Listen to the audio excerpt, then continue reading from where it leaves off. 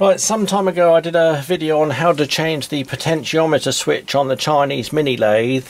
These are a weak point on the lathe and they keep breaking, specifically on the actual switch mechanism inside. I've had probably 2 or 3 new ones of these since I did that video. They're about £10 to buy, so they're quite expensive for what they are. I've tried to locate this one in China. It's a special one, but I can't seem to actually find it. It's special in that when the potentiometer is turned fully anti-clockwise, the switch at the back is bridged, and that's to actually reset the electrics or the circuit board so you can actually turn the lathe into reverse. If the switch mechanism breaks inside, normally you can switch the lathe straight into reverse without it actually stopping, and that's not good for the lathe, so it's important to change this one as soon as that switch breaks. Now, when I did that video, someone kindly wrote underneath in the comments section of a much cheaper alternative and a much better quality potentiometer. Like I say, these ones cost about £10 and you have to get them from the actual lathe supplier, so they're not cheap. But this one here is from Maplins and it only costs £1.50. It's a much better potentiometer, a really good switch mechanism inside, and they last a lot longer than these. Now, the only drawback with the Maplins potentiometer is that these are actually set in the normal rotation, where you turn the potentiometer clockwise and the switch contact is bridged at the back, so it's actually opposite again to this one. But that's no problem, because you can actually quickly and easily take these apart and move the contacts about to reverse that. So if you have a look on the back of the potentiometer, you'll see 2 extra slots which have been cut in the casing, and all that you're doing basically is moving these 2 contacts over into those 2 slots. But you've got to do that by actually taking it apart in the first place. So the casing on the switch mechanism is held together with 2 copper pins, hollow copper pins, which are slightly swaged over at this end. And I found the easiest method of actually getting those to pull through the plastic is to use a small ball-shaped cutter. I don't know whether you can see that there on the Dremel. And basically you switch on and just push that down onto that copper.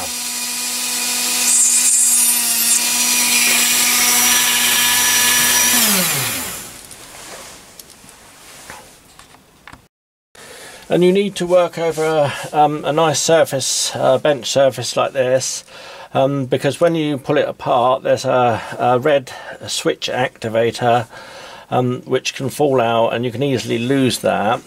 So that should just pull off now like that, and there's the switch, plastic switch mechanism, which you can lose.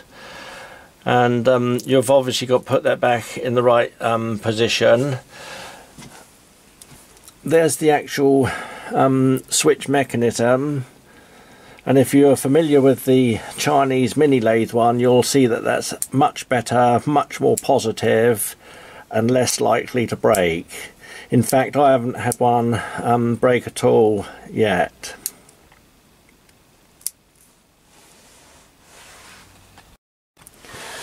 So at the moment the contacts are making contact with those blades there in that position, so switch it into the off position so you can actually push those blades out. Just one,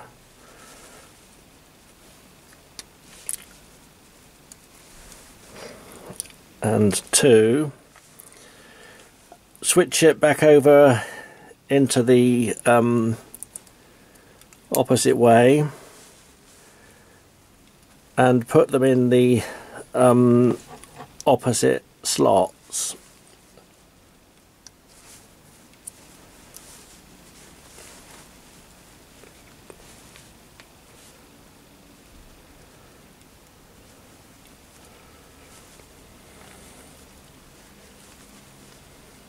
It's a bit fiddly, but sometimes they're a bit tight. Might just have to use a pair of pliers on that. Oh no, there we go. So there we are, it's pushed into the opposite side now. You can see that the switches have point ends on, like on points of a car or on timing.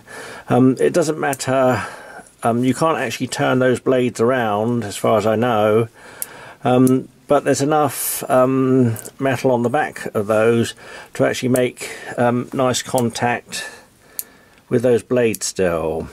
And I found that every one that I've done works perfectly when it's reassembled. So next, before reassembly, you have 2 pieces of the copper rivet sticking out there. What you do with those is you either pull them out or bend them backwards and forwards, which seemed to be the easiest method, and break them off.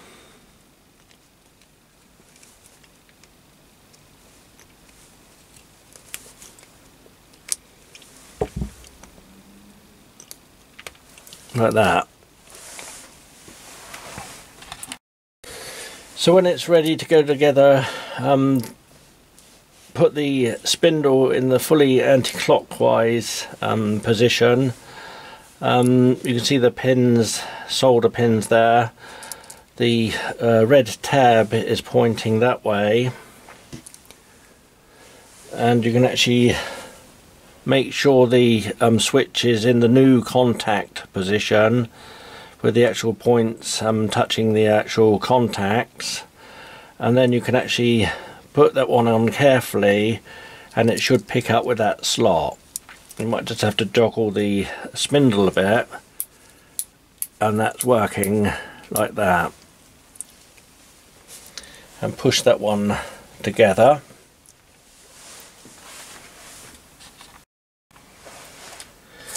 And I found the best, quickest, easiest method of actually holding it all together again is to use the very sticky duct tape and actually hold it together and tape round the actual join. And I've never had one of these come apart after doing this. So that's perfectly held together, and the switch is working perfectly. And you can test the potentiometer switch now to see that it's working correctly. You can connect it in 2 positions. This one is the 2 contacts which you've changed, which you can see the empty slots there. You can either connect it one to this contact and one to this one, or the opposite side. So put the contact on this one,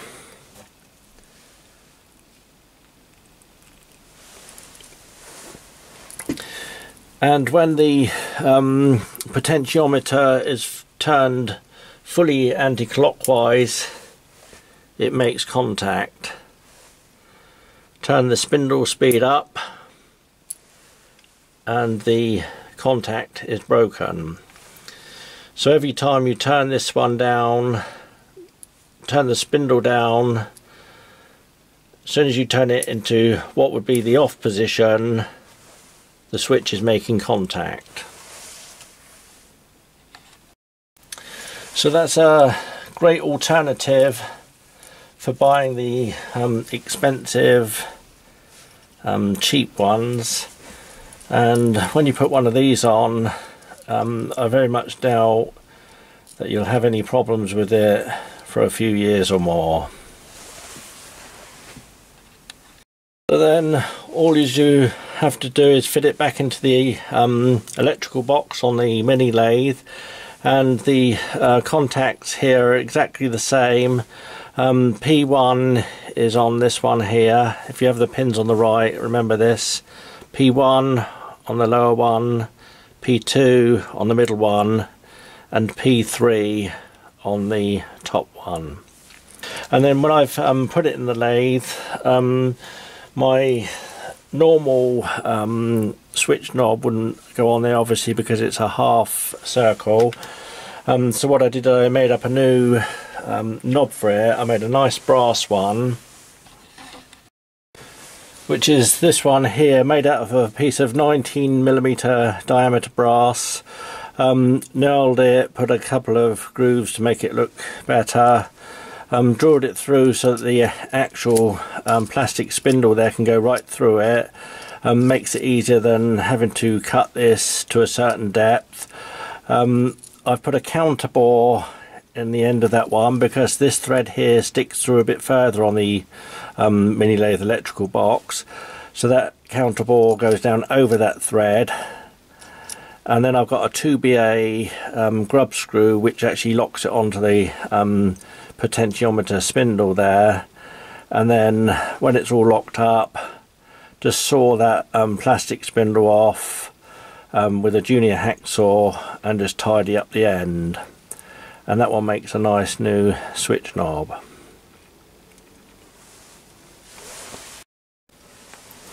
And that's it, all reassembled on the mini lathe again and fully working.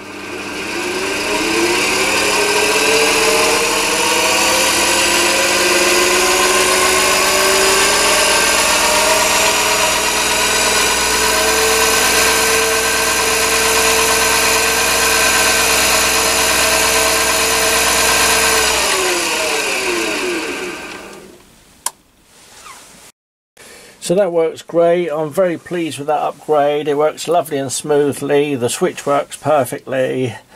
And I thank the person that actually wrote on my comment section and actually gave me that idea. So there we have it. I've converted 3 of these map pins. One's over now for use on the mini lathe in a matter of minutes. So it's going to be a huge saving on actually getting potentiometers. This one, like I say, is much better quality than the actual original Chinese mini lathe one, and you can actually buy 6 of these compared with the price of one of these. Plus I'm told that these ones actually last a lot longer, and I very much doubt that they'll actually fail on that switch mechanism. And I'll put a link below the video where you can actually buy this actual 4.7K potentiometer.